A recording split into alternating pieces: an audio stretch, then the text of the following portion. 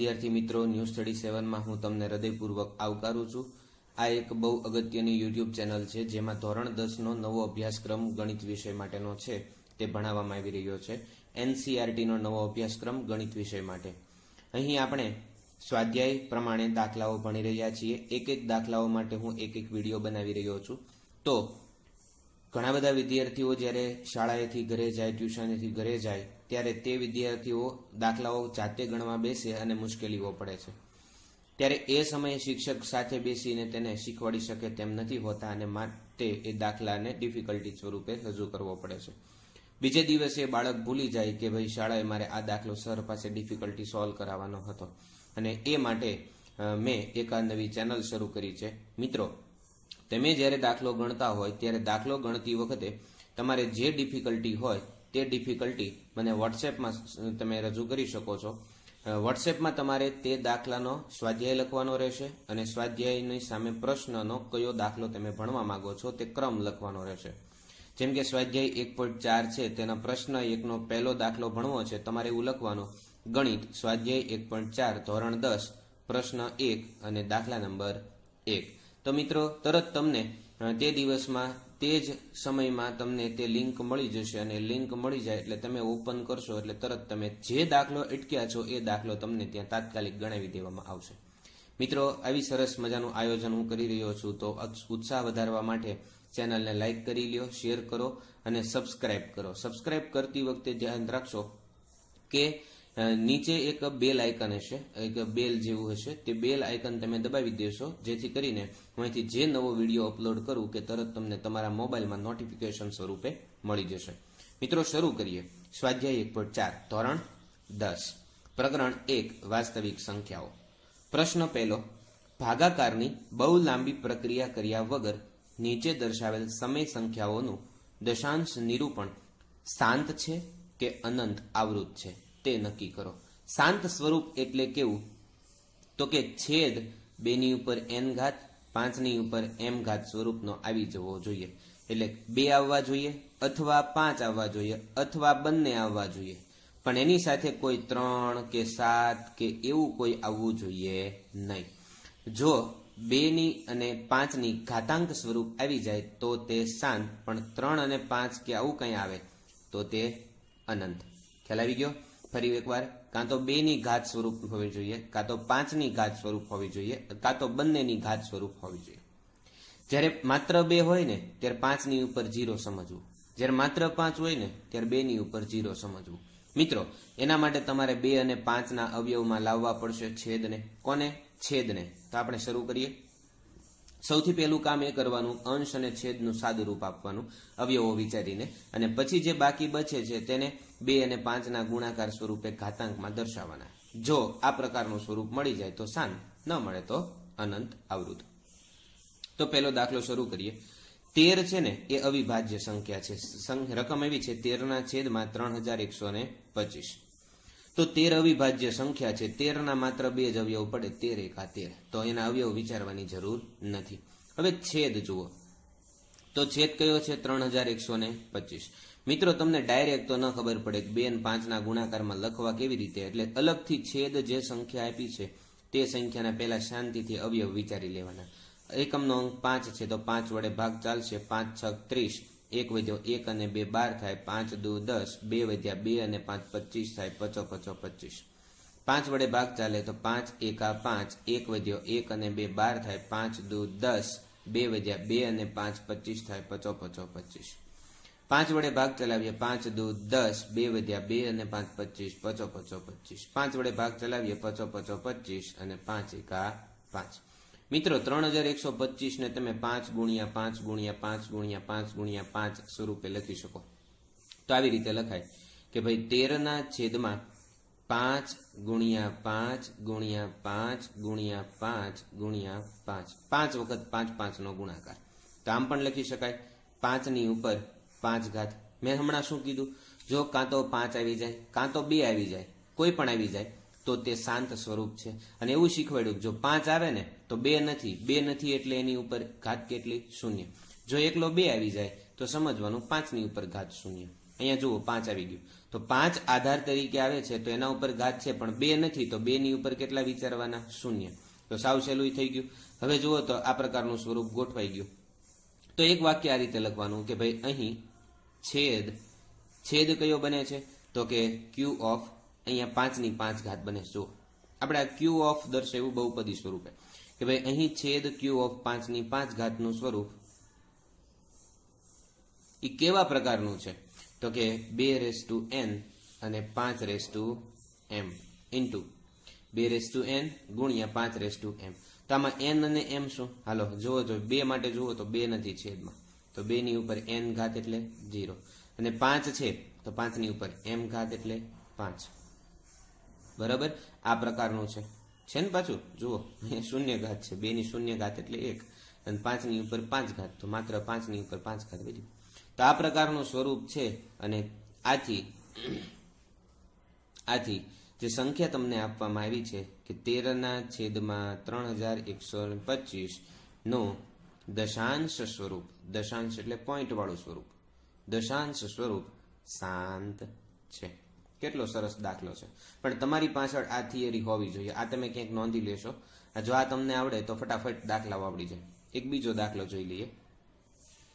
તો બીજો દાખલો કંઈક આવો છે, 17/8. હવે 17/8 માટે સૌથી પહેલા મેં એવું કીધું સાદું રૂપ આપવાનું. તો સાદું રૂપમાં 17 અવિભાજ્ય સંખ્યા છે, તો એના માત્ર 2 જ અવયવ પડે, 17 અને 1. બરાબર છે. 8 જે છે એ 8 ના પાછા અવયવ વિચારી શકાય. તો આવું લખાય 17/2 ગુણ્યા 2 ગુણ્યા 2. કેમ? 2 દુ 4 દુ 8, 2 નો ઘન 8 છે, તો આમ વિચારી શકાય 17/2 નો ઘન. મેં હમણાં શું કીધું? કાં તો 2 આવે, કાં તો 5 આવે, અને કાં તો 2 આવે. તો સ્વરૂપ કેવું? શાંત. જો અહીં માત્ર 2 આવે છે તો લખવાનું શું? આથી છેદ જે છે એમાં સ્વરૂપ કેવું છે? માત્ર છેદનું 2/2 ની ઉપર 3 ઘાત નું સ્વરૂપ કેવા પ્રકારનું છે? તો કે 2 ની ઉપર n ઘાત ઇન્ટુ 5 ની ઉપર m ઘાત. જેમાં n બરાબર કેટલા છે? તો કે n એટલે 2 ની ઘાત કેટલી છે? 3. અને m બરાબર 5 જ નથી, 5 ની નથી, તો એની ઘાત કેટલી થશે? 0. સાવ સહેલું. હવે જુઓ m 5 ની ઘાત છે, તો 5 ની કોઈ ઘાત નથી, m 0 થશે.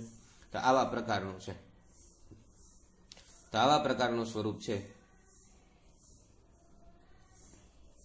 અને જો આવું સ્વરૂપ થાય તો તે કેવું સ્વરૂપ છે? શાંત.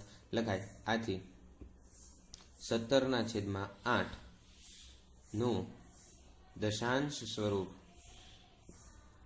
શાંત છે. બરાબર. એની પછીનો દાખલો જોઈએ. એની પછીનો દાખલો ત્રીજો દાખલો એવો છે કે 64/455. હવે પેલા મેં એવું કીધું કે સાદુરૂપ આપવાનું. 64 નું સાદુરૂપ આપો. 64 છે ને તે બેકી સંખ્યા છે, એટલે એના અવયવો પડશે.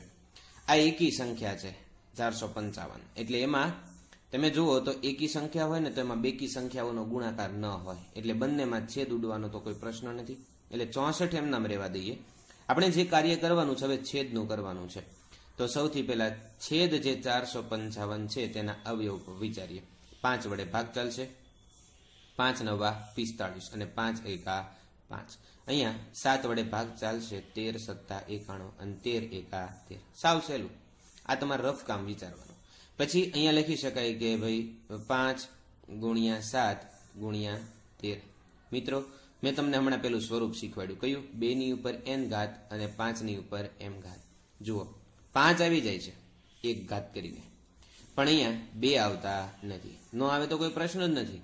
પણ મેં એવું શીખવાડ્યું 2 અને 5 કે આ કોઈ એક આવે, 2 આવે અથવા 5 આવે અથવા બંને આવે તો શાંત સ્વરૂપ, અને એની સાથે કોઈ ત્રીજી સંખ્યા આવે, ત્રીજો આધાર આવે 3 7 13, તો એ પાછું શાંત સ્વરૂપ નથી. અહીંયા જુઓ 7 અને 13 આવે છે. બરાબર છે.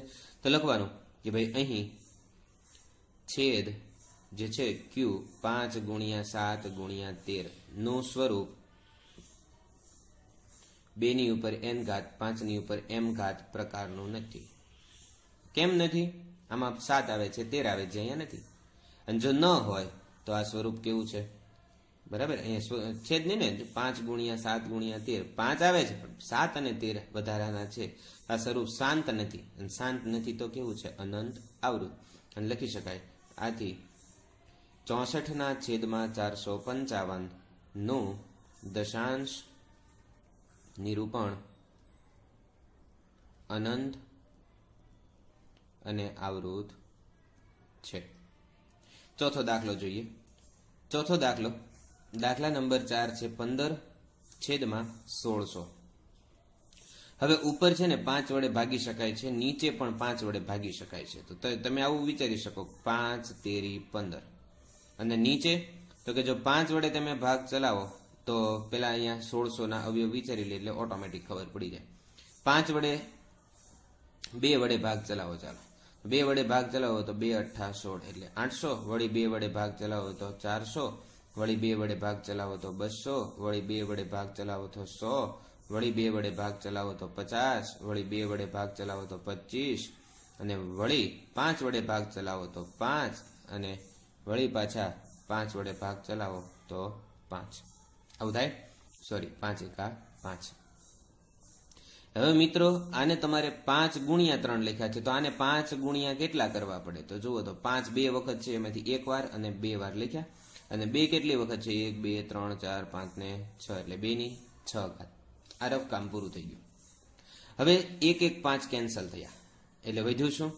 તો કે બરાબર 3/5 ગુણ્યા 2 ની 6 ઘાત. જો ગોઠવાઈ ગયું. 5 ની કેટલી ઘાત? 1. 6 ની કેટલી ઘાત? 2. આમ પણ લખી શકાય ને કે ગુણાકારમાં ક્રમનો નિયમ જળવાય છે. 5 ની 1 ઘાત થઈ ગયું. અને હવે આ સ્વરૂપ છેદ જો ગોઠવાઈ ગયું. છેદનું સ્વરૂપ કેવું થઈ ગયું? 2 ની ઉપર n ઘાત, 5 ની ઉપર m ઘાત. તો પેલું લખાણ છે કરી શકાય. લખાણ શું હતું? તો કે છેદ q ઓફ 2 ની ઉપર 6 ઘાત ગુણ્યા 5 ની ઉપર 1 ઘાત નું સ્વરૂપ 2 ની ઉપર n ઘાત, 5 ની ઉપર m ઘાત, જ્યાં n બરાબર 6, m બરાબર 1 પ્રકારનું છે. અને તેથી 15/1600 નું દશાંશ નિરૂપણ શાંત છે. સાવ સહેલું. બરાબર. એક 5મો દાખલો જોઈ લઈએ. હવે મિત્રો હું તમને ખાલી શાંત કે દશાંશ લખાણ છે ને હવે આ મુજબ કરવાનું છે. મેં તમને લખાણ શીખવાડી દીધું તો હું તમને એ સાદું રૂપ આપીને બતાવું. જેમ કે 5મો દાખલો છે તો 5મા દાખલામાં છે 29/343. તો 343 29 343 છે ને છેદ એ તમને ખબર હોવી જોઈએ કે 7 નો ઘન છે. 7 7 49 અને 49 ગુણ્યા 7 એટલે 343. અહીંયા જુઓ તો છેદ છે એ આવા સ્વરૂપનું છે. 2 ની ઉપર n ઘાત ને 5 ની ઉપર m ઘાત. ના નથી, આ સ્વરૂપ કેવું છે? અનંત આવૃત. પણ મિત્રો આમ ડાયરેક્ટ શોર્ટકટ કરવાનું નથી. મેં તમને આગળ 3-4 દાખલાઓ ભણાવ્યા તો એ 3 દાખલાઓની પેટર્ન મુજબ તમારે લખાણ કરવાનું. પણ તમને અહીંથી ખબર પડી દીધી. મેં અહીંથી બતાવ્યું કે ભાઈ 7 ની ઉપર 3 ઘાત આવે છે અને અહીંયા આ એનું સ્વરૂપ થતું નથી, માટે અનંત આવૃત છે. હવે 6 7 8 9 10 બાકીના 5 દાખલાઓ છે તેના માટે હું બીજો વિડીયો બનાવી રહ્યો છું અને તો એ ખાસ જોશો. મિત્રો, NEWSTUDY7 ચેનલ છે તેને લાઈક કરો, શેર કરો અને સબસ્ક્રાઇબ કરી લ્યો, જેથી કરીને આવનારા તમામ વિડીયો તમને નોટિફિકેશન સ્વરૂપે મળી જાય અને તમારે ઘરે બેઠા દાખલાઓનો અભ્યાસ કરી શકો. હું તમને સાથે થોડી રીત પણ શીખવાડતો જઈશ, જેથી કરીને એ દાખલાઓ તમારા પાક્કા થઈ જાય. બરાબર મિત્રો, તૈયાર છો ને? બોર્ડની પરીક્ષા માટે 2020માં બહુ સારા ગુણ લાવવાના છે તો ખાસ તમારે વિડીયો જોવા પડશે. હા, તમને હજી એકવાર ડાઉટ હોય તો ફરી વખત એક વિડીયો પોઝ કરી ફરીથી શરૂ કરી અને નવેસરથી આ વિડીયો જોઈ લો.